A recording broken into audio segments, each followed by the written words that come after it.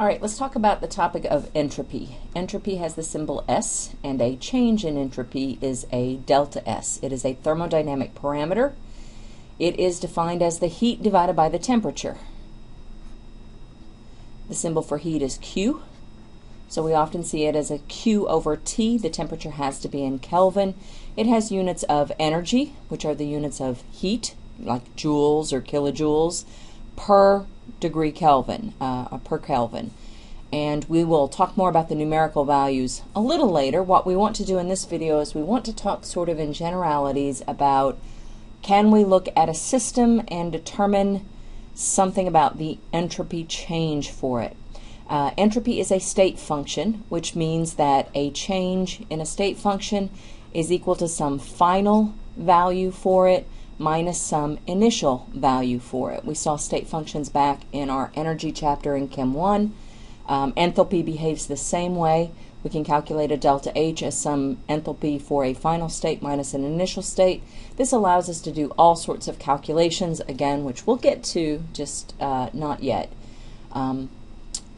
Instead of talking about absolute entropy values for systems, let's talk about what causes the change in entropy. Entropy is a measure of the randomness. We can say randomness or disorder of a system. It's literally a measure of a number of ways to distribute things like objects or particles or energy states.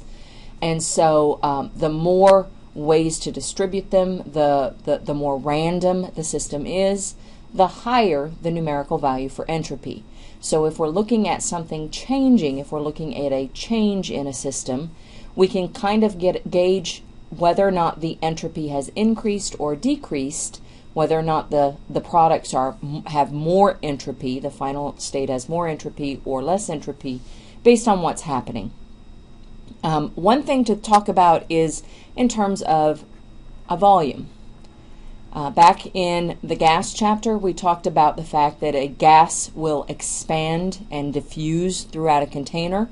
The process of a gas expanding, this process happens spontaneously. A gas will take up a larger volume, either diffusing throughout the container or even effusing through a pinhole into a container on the other side. This happens spontaneously because as the gas expands, there is an increase in entropy. So if there is an increase in volume to the system, you're going to get an increase in your entropy, which means your change in entropy will be a positive numerical value. In cases where there aren't volume changes, or maybe you're not dealing with gases, solids, and liquids, there are also some things that we can talk about would cause changes in entropies in a very predictable way. For example, if we look at temperatures. If the temperature changes for a system, an increase in temperature is going to give you an increase in entropy, an increase in the randomness. We learned earlier that temperature is directly proportional to the average kinetic energy of the particles. The kinetic energy is the energy of motion. Higher temperatures, there's more movement. More movement, there's more randomness. So if you have a system that increases in temperature, you're talking about an increase in entropy. And by the way, I know it's obvious, a decrease in volume would give you a negative delta S, a decrease in entropy change. A decrease in temperature would give you a negative delta S, a decrease in the entropy. A negative delta S, a decrease in the entropy. Just said the same thing several times there. All right, let's get back to this idea of gases. If I have a solid particle and it goes to the liquid state, like my melting ice cube, that is happening with an increase in entropy, as is if the liquid were to go on into the gas state.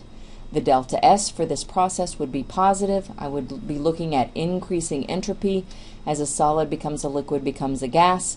Again, the particles tend to get further apart. They tend to have more motion. I've just got an increase in entropy there.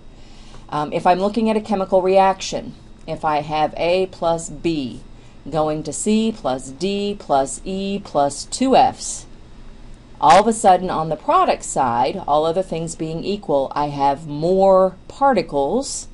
More particles means there's going to be more randomness. I'm looking at an entropy change that is greater than 0, an increase in entropy. So we have here several ways to predict entropy changes for systems. If you're given just a chemical reaction, for example, if it's happening at the same temperature and the same volume, those aren't going to affect the change in entropy. I would look first at whether or not solids are becoming liquids and gases. That's going to give you an increase in entropy. And by and large, entropies of gases are huge compared to solids and liquids. And so this one is the big one. This kind of change, becoming a gas as the change proceeds, is going to outweigh any other things that are happening typically. And so we do tend to see huge positive entropy changes if gases are formed. But let's say no gases are formed. I'm just dealing with solids and liquids. Then I might take a look at the number of particles, and the number of particles is going to give me an indication of whether or not the entropy is increasing or decreasing.